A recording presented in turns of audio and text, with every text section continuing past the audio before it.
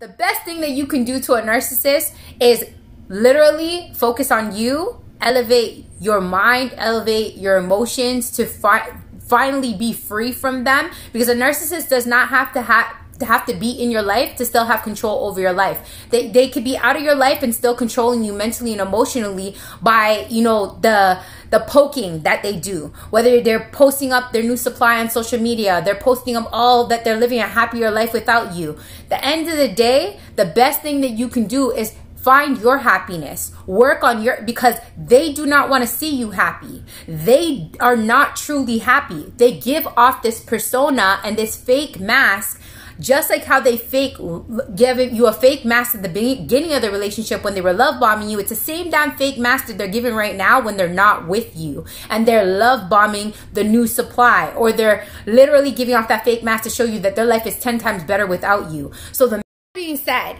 take the focus off of them, take all that love, the attention, everything you were doing for them, do it for yourself. Become your best friend. Become the lover that you would love for somebody to come and do to you. You become that lover for yourself, and you will see, you will start to heal. You will start to feel good about yourself. And again, that's the best thing you can do when you get out of a narcissistic relationship, because they're constantly gonna be in a circle of unhappiness.